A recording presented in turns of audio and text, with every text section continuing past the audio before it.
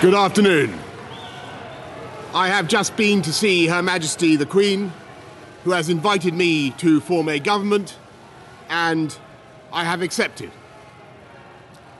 I pay tribute to the fortitude and patience of my predecessor and her deep sense of public service. But in spite of all her efforts, it has become clear that there are pessimists at home and abroad who think, after 3 years of indecision, that this country has become a prisoner to the old arguments of 2016. And in this home of democracy, we are incapable of honouring a democratic mandate. And so I am standing before you today to tell you, the British people, that those critics are wrong. The doubters, the doomsters, the gloomsters, they are going to get it wrong again. The people who bet against Britain are going to lose their shirts because we're going to restore trust in our democracy.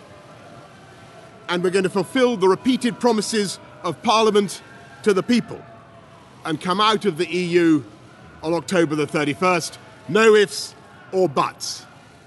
And we will do a new deal, a better deal, that will maximise the opportunities of Brexit while allowing us to develop a new and exciting partnership with the rest of Europe, based on free trade and mutual support.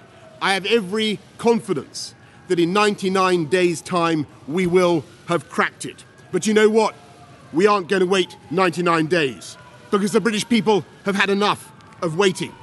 The time has come to act, to take decisions, to give strong leadership and to change this country for the better.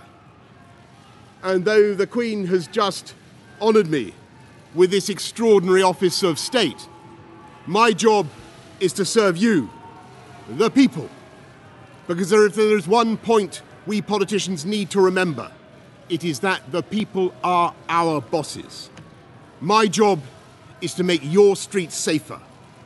And we're going to come in with another 20,000 police on the streets, and we start recruiting forthwith. My job is to make sure you don't have to wait 3 weeks to see your GP. And we start work this week with 20 new hospital upgrades and ensuring that the money for the NHS really does get to the front line. My job is to protect you or your parents or grandparents from the fear of having to sell your home to pay for the costs of care.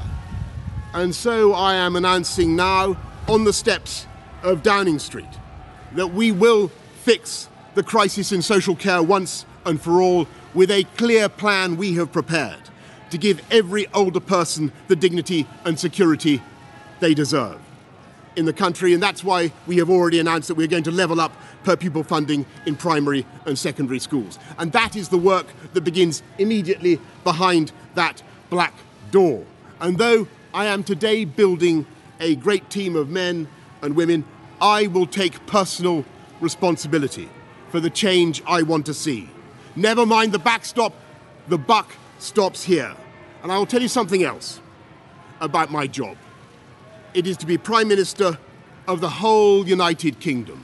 And that means uniting our country, answering at last the plea of the forgotten people and the left-behind towns by physically and literally renewing the ties that bind us together, so that with safer streets and better education and fantastic new road and rail infrastructure and full fibre broadband, we level up across Britain with higher wages, a higher living wage, higher productivity. We close the opportunity gap, giving millions of young people the chance to own their own homes and giving business the confidence to invest across the UK. Because it is time we unleashed the productive power, not just of London and the South East, but of every corner of England, Scotland, Wales and Northern Ireland. The awesome foursome that are incarnated in that red, white and blue flag, who together are so much more than the sum of their parts, and whose brand and political personality is admired and even loved around the world for our inventiveness, for our humour, for our universities, our scientists, our armed forces, our diplomacy, for the equalities on which we insist, whether race or gender or LGBT or the right of every girl in the world to 12 years of quality education, for the values we stand for around the world. Everyone knows the values that flag represents. It stands for freedom and free speech and habeas corpus and the rule of law, and above all it stands for democracy. And that is why we will come out of the EU on October the 31st, because in the end, Brexit was a fundamental decision by the British people, that they wanted their laws made by people that they can elect and they can remove from office. And we must now respect that decision and create a new partnership with our European friends, as warm, as close, and as affectionate as possible. And the first step is to repeat unequivocally our guarantee to the 3.2 million EU nationals now living and working among us. And I say directly to you, thank you.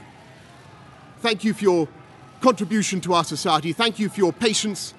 And I can assure you that under this government, you will have the absolute certainty of the right to live and remain. And I say next to our friends in Ireland and in Brussels and around the EU, I am convinced we can do a deal without checks at the Irish border, because we refuse under any circumstances to have such checks, and yet without that anti-democratic backstop. And it is, of course, vital at the same time that we prepare for the remote possibility that Brussels refuses any further to negotiate. And we are forced to come out with no deal, not because we want that outcome, of course not, but because it is only common sense to prepare. And let me stress that there is a vital sense in which those preparations cannot be wasted, and that is because under any circumstances we will need to get ready at some point in the near future to come out of the EU customs union and out of regulatory control, fully determined at last to take advantage of Brexit, because that is the course on which this country is now set. With high hearts and growing confidence, we will now accelerate the work of getting ready, and the ports will be ready, and the banks will be ready, and the factories will be ready, and business will be ready, and the hospitals will be ready, and our amazing food and farming sector will be ready and waiting to continue selling ever more, not just here, but around the world. And don't forget that in the event of a no-deal outcome, we will have that extra lubrication of the £39 billion. And whatever deal we do, we will prepare this autumn for an economic package to boost British business and to lengthen this country's lead as the #1 destination in this continent for overseas investment. And to all those who continue to prophesy disaster, I say yes, there will be difficulties, though I believe that with energy and application they will be far less serious than some have claimed. But if there is one thing that has really sapped the confidence of business over the last 3 years, it is not the decisions we have taken, it is our refusal to take decisions. And to those who say we cannot be ready, I say, do not underestimate this country. Do not underestimate our powers of organisation and our determination, because we know the enormous strengths of this economy in life sciences, in tech, in academia, in music, the arts, culture, financial services. It is here in Britain that we are using gene therapy for the first time to treat the most common form of blindness. Here in Britain that we are leading the world in battery technology that will help cut CO2 and tackle climate change and produce green jobs for the next generation. And as we prepare for a post-Brexit future, it is time we look not at the risks but at the opportunities that are upon us, of high-skilled jobs in left-behind areas. Let's start now to liberate the UK's extraordinary bioscience sector from anti-genetic modification rules. And let's develop the blight-resistant crops that will feed the world. Let's get going now on our own position, navigation, and timing satellite and Earth observation systems. UK assets orbiting in space with all the long-term strategic and commercial benefits for this country. Let's change the tax rules to provide extra incentives to invest in capital and research. And let's promote the welfare of animals that has always been so close to the hearts of the British people. And yes, let's start now on those free trade deals. Because it is free trade that has done more than anything else to lift billions out of poverty. All this and more we can do now and only now, at this extraordinary moment in our history. And after 3 years of unfounded self-doubt, it is time to change the record, to recover our natural and historic role as an enterprising, outward-looking and truly global Britain, generous in temper and engaged with the world. No one in the last few centuries has succeeded in betting against the pluck and nerve and ambition of this country. They will not succeed today. We, in this government, will work flat out to give this country the leadership it deserves. And that work begins now. Thank you very much.